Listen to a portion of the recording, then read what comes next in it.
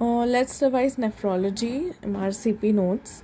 So you have peritoneal dialysis, peritonitis, coagulase negative, staph epidermis is the most common cause, and after that it's staph aureus. Treatment you do with vancomycin or teicoplanin or plus ceftazidime, which is added to the dialysis fluid, or you can add vancomycin and give ciprofloxacin orally. Gram-negative aminoglycosides. Causes of nephrogenic diabetes insipidus. You have genetic, which is the most common is vasopressin, which is a ADH receptor. Less common is mutation in gene aquaporin 2. Electrolytes, hypercalcemia can cause nephrogenic diabetes. Hypokalemia can cause it. Lithium, it desensitizes kidney's ability to respond to the ADH in the collecting duct. So this is one of the MCQ which is very frequently asked, especially when you're practicing in past medicine. Demeclocycline is another drug which can cause it. Tubulointerstitial diseases, obstruction of sickle cell, pyelonephritis. So these are the 5 causes of nephrogenic diabetes insipidus. What causes papillary necrosis? The clinical features of this are fever, loin pain and hematuria. So these are very vague features. The causes are chronic analgesia use, sickle cell disease, tuberculosis, acute pyelonephritis and diabetes mellitus. Chronic analgesia, sickle cell disease, tuberculosis, acute pyelonephritis and diabetes mellitus. Cystinuria. Cystinuria is an autosomal recessive disorder which is an inborn error of amino acid transport. This causes recurrent stones. There is defect in membrane transport of cysteine, ornithine, lysine, arginine, CoA, and chromosome 2 SLC3A1 gene, chromosome 19 SLC7A19 gene. So there are 2 types of cysteine. This is type A and this is non-type cystinuria. Clinical features is recurrent renal stones, yellow crystalline, semi-opaque on X-ray because of sulfur. Diagnosis, cyanide nitroprusside test. Management, hydration, D-penicillamine, urine alkalinization. So this is how you treat cystinuria. Now there are 2 similar naming causes. Some pathologies. One is cystinosis, which causes Fanconi syndrome, and this is cystinuria, which causes renal stones. Okay, so cystinosis, Fanconi. So Fanco has got an O in it. So this is cystinosis. Cystinuria, urea matlab urea mein renal stones will be there. Now we come to one more point, which is a separate point from this entity, acyclovir induced nephropathy. Now what happens, there is deposition of acyclovir crystals on renal tubules and resulting in intracellular obstruction. Hydration, D-penicillin, ye to ho gaya. Acyclovir induced nephropathy, this is deposition of acyclovir crystals on renal tubules resulting in intratubular obstruction. Okay?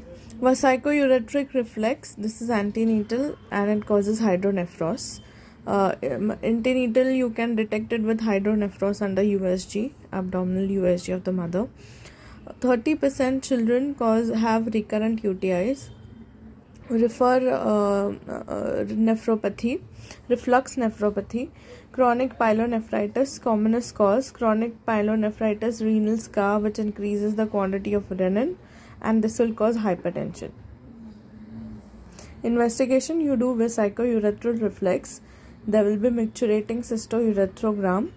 DMSA scan to look for renal scarring. Now there are 4 types. You have ureter, scarring in the ureter, scarring the renal pelvis, or third type is dilatation of the pelvic ureteral calyces or dilatation which is moderate urethral tortuosity, and fifth is gross dilatation of the whole pelvic, calyceal and ureteral system. Renal artery stenosis, this is basically progressive narrowing of the renal artery. There is input blood is less, so blood pressure decreases and the kidney senses and tries to raise the blood pressure, which increases the chances of stroke and MI. So here there will be renal atrophy due to less blood. What are the causes of renal artery stenosis? What is atherosclerosis, therefore this will be in older population. Second is fibromuscular dysplasia. Fibro is fibrous collagen, muscle is smooth muscle, and dysplasia is string of abnormal development. So you will see this string of bead appearance in the kidney in the CT scan. If one kidney is affected, second kidney will balance it out. But if both kidneys are affected, there will be AKI. What are the clinical features? There will be headache, blurred vision, and bruit. Diagnosis, you will do lab test, you will do serum creatinine and urine analysis. You can do imaging with the help of USG, CT and MRI, and renal arteriography. Treatment, hypertension. Surgery, you do for treatment you have to manage hypertension.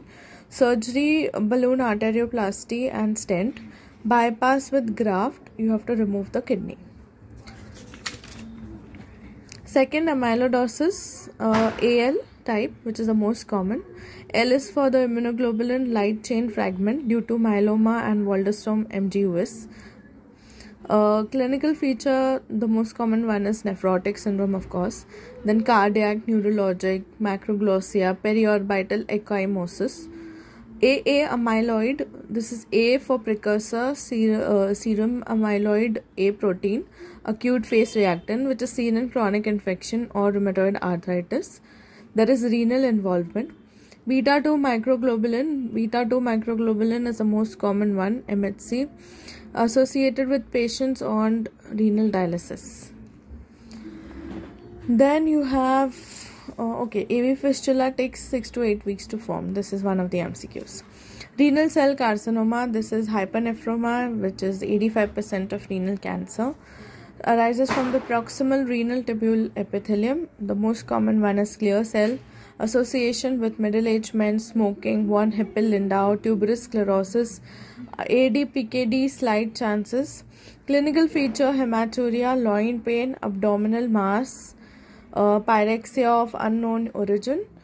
Endocrine effects, there will be increase in the erythropoietin, which will cause polycythemia. PTH, there will be increase in the calcium and renin. ACTH will be secreted. So these are the endocrine effects which will be seen in any CKD patients as well. Erythropoietin increase, PTH release, and ACTH. 25% will undergo metastasis. Paraneoplastic renal dysfunction syndrome. There will be increase in the LFT, gamma GT, and beta sympathetic. Varicocele Stoffer syndrome, left-sided hota hai, caused by tumor compromise the veins, and clinical picture is cholestasis and hepatosplenomegaly. There is increase in the interleukin 6. T1 is less than 7 cm, T2 is more than 7 cm. T3 major veins or peripheral tissues, but not ipsilateral adrenal gland, not beyond the Gerota's fascia. T4 is tumor which invades beyond the Gerota's fascia. So T1 is less than 7 cm, T2 is more than 7 cm, T3 is major veins and peripheral tissue but not beyond Gerota's, T4 is beyond Gerota's. Management, it is different for the tumor size. T1 ke liye it is partial nephrectomy. You give alpha interferon, interleukin 2 for metastasis. Recurrent receptor tyrosine kinase inhibitor like sorafenib, sumatinib, super efficacious compared to interferon alpha. So these two are better for renal cell cancer. Nephrotic syndrome we come for. Now there is increased risk of thromboembolism and loss of due to loss of antithrombin 3 and plasminogen in the urine.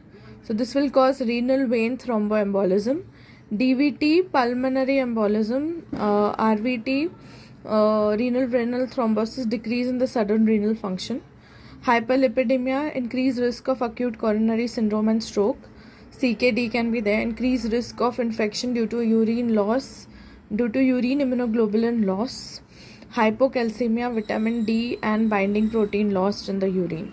So these are the features which can be seen in nephrotic syndrome. We'll see this further again. Adult polycystic kidney disease. There is type 1 and type 2. 85% is type 1, which is chromosome 16. Renal failure hota hai isse. This is associated with intracranial aneurysms. USG diagnostic, 2 cysts unilateral or bilateral less than 30, 2 cysts bilateral in 30 to 59 years of age, and 4 cysts bilateral in more than 60. Remember this, 4 cysts bilateral in more than 60. Type 2, 15%, chromosome 4. What are the clinical features of adult polycystic kidney disease? Renal failure is there. So hematuria, renal mass, liver mass 80%, increased risk of renal stones, urate, 25% mitral valve prolapse is there. Then management tolvaptan, vasopressin receptor 2 antagonist.